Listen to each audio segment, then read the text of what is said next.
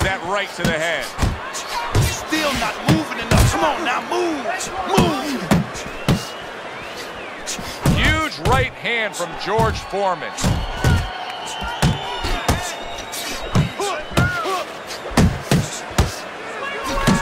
And now he's targeting upstairs. Well targeted two-punch combo by George Foreman. Turns over that hook and he returned fire right there, and it worked. After being rocked, now he gets his man. At this point, it's not about the skills and the abilities of these two fighters. It's about the dreams of them, and one of them is being eliminated. George Foreman's legs appear to be underneath him now. Off to the side, a little swing and a miss going upstairs. Keep moving, keep moving. Come on now. Foreman's giving his opponent headaches here now. He's throwing punches, but he's able to block them away.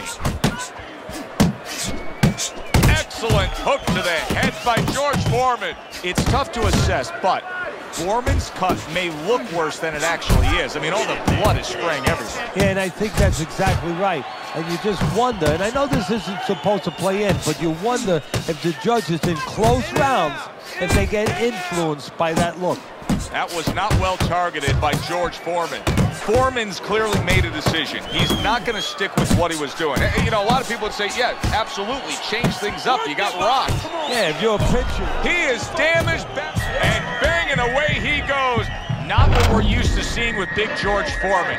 Big George has been down more than once tonight. Will he continue? Come on, champ.